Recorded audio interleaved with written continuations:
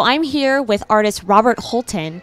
Hi, Robert. Thank you so much for entertaining us and giving us some of your time today. So it's your first time exhibiting at the Winter Fantasy, right?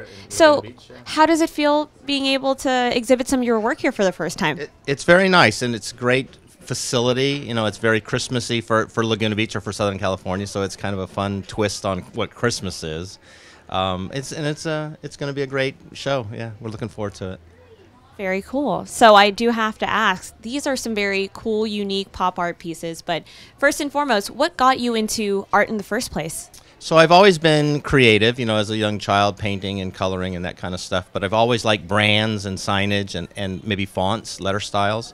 So I got into the sign business, and I did that for 30 years, which is very creative, and then slowly started painting images that I liked signage-wise. And now this is where I'm at, and you know, I'm doing the shows and getting my name out there.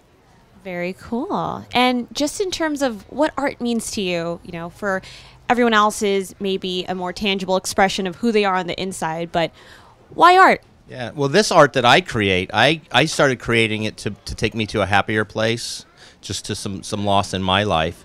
And a lot of these brands or places that I paint bring happier thoughts to me, and now the paintings that I sell, people would buy a painting or collect a specific piece, maybe a commission, to take them to their happy place back. You know, maybe it's a brand, a cereal, you know, a Hostess food product, those kind of things. So it's fun to hear their stories too of why they like a specific brand. Very cool. Well, happiness is definitely the underlying theme entering the holidays. Anything you want to say as we're approaching Thanksgiving, Christmas, New Year's?